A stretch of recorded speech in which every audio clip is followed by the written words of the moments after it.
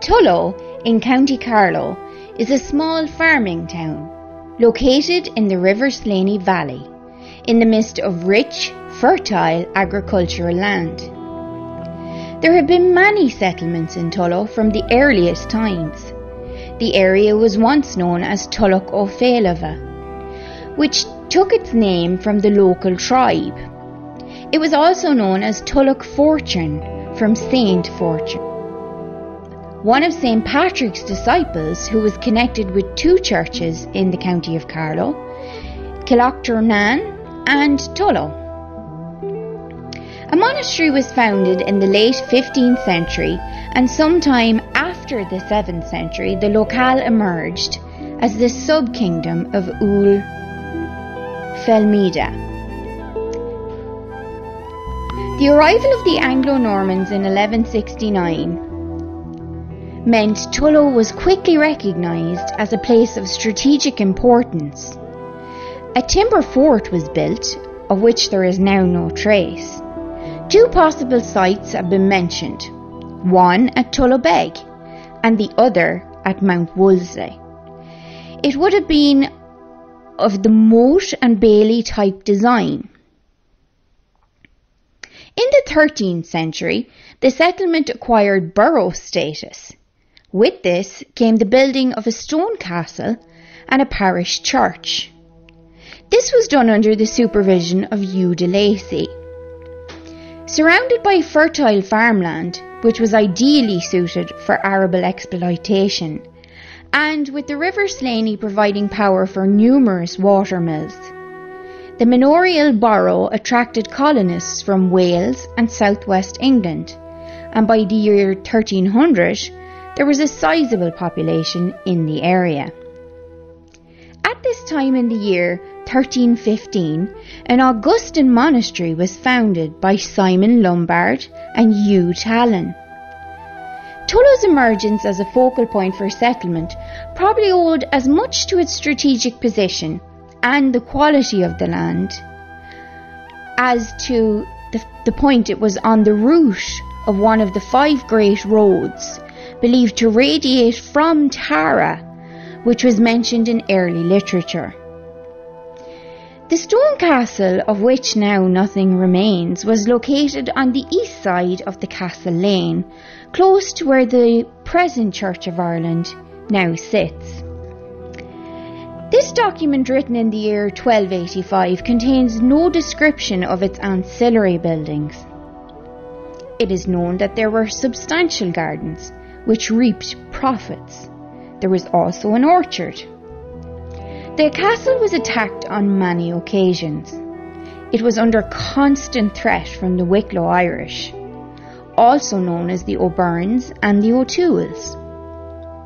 It is recorded that in 1316 David O'Toole took advantage of the instability and he launched an attack on Tullow and its castle.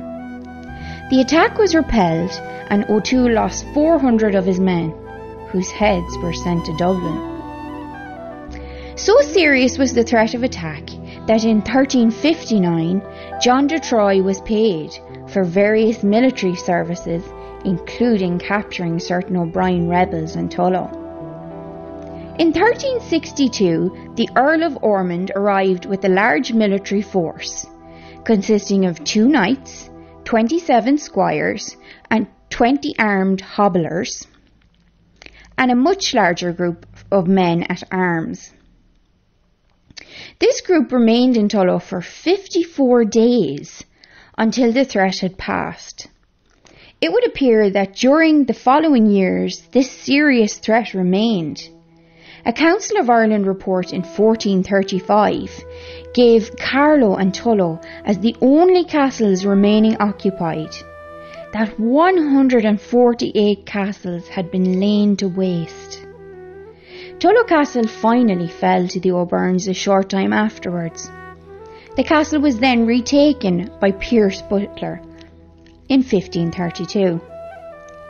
Tullow Castle came under attack during the 16th century, both as a consequence of the Silken Thomas Rebellion and also disputes within branches of the Ormond family. In the 1640s and 50s, Tullow Castle was taken by the Confederate Irish and then by the forces of Oliver Cromwell. The account on this occasion was Colonel Butler. He put up a very brave defence of the castle, but it eventually fell to Hewson and Reynolds, who then proceeded to put the garrison to death. In 1681, Thomas Donnelly, the Worcestershire antiquarian, sketched Tullow Castle. The drawing illustrates what appears to be a fortified house, which was adapted from the earlier castle. Under closer scrutiny, the drawing reveals the castle was now a ruin. The scorch marks from the battle years earlier are clearly visible. The castle at Tullow was taken apart during the reign of Queen Anne and used to build a barracks on the site of the present courthouse. The image of Tullow Castle from 1681 is taken from a sketch by Thomas Donnelly, the Worcestershire antiquarian we spoke of. The site is now occupied by St. Columba's Church. Local historians have long pondered over the exact location of the castle. Local folklore has placed it on the site of the present St. Columba's Church. However, others place the exact site as very close to a domestic dwelling which is built behind the church. Donnelly's drawings show the road to Hackettstown at its turn north. Looking at some of the walls currently at St. Columba's, some appear to be much older than the church. Could it be that they were part of the castle? Tullow's long history is today remembered at Tullow Museum.